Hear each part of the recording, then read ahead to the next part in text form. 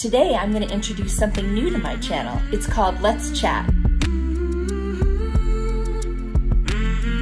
Hi, I'm Lisa Marie. Welcome to my channel, Living My Best Life Over 50, Your Best Life, whatever age you are. I make videos on aging and being relevant so that you can live your best life at any age.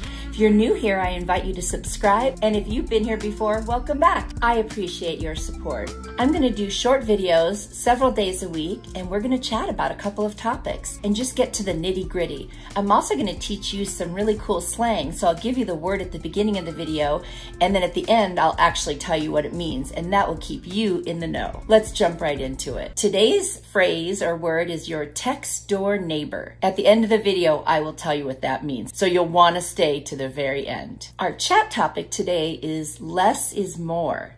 Now that can take on a lot of meanings, but today I'm going to narrow it down to just your little things that you have around the house. Some people call them tchotchkes, some people call them little decorative items, whatever you call them, you have them. We all do. Some have more, some have less. I'm saying less is more, and here's why. When you have those things, not only did you have to purchase them, or maybe some of them were gifts, but now you have to find a spot for them, and you have to clean them and around them. And for me, that makes me want to have less of those kind of things. Another thing is visual stimulation. The more you have within your range of sight, the more distractions you have from what's going on and what's important. So the more you can minimize the things that your eye has to see, especially when you're at home, and home should be your peaceful place, your safe haven, the better it would be for you. I recommend only having select items that mean something to you so that when you see them, it's like getting a big hug. If you have a lot of things in your house that are just kind of here or there, little accessories or tchotchkes, they just become distractions. And the truth is, it's the opposite of a hug. They become an annoyance, and you realize I have to clean that, or oh, I keep seeing that and it gets my mind off other things.